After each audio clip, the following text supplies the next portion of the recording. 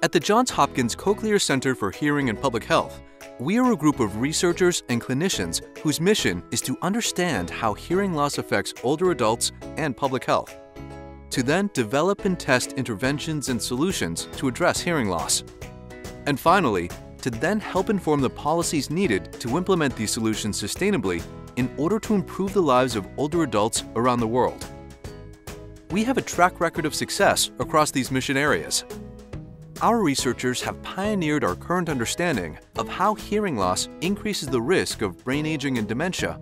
healthcare costs, social isolation, and falls.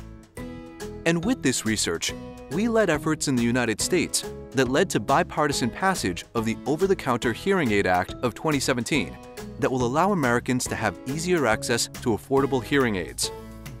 The Cochlear Center for Hearing and Public Health is based at the Johns Hopkins Bloomberg School of Public Health, and from here, we collaborate with academic, government, nonprofit, and industry partners around the world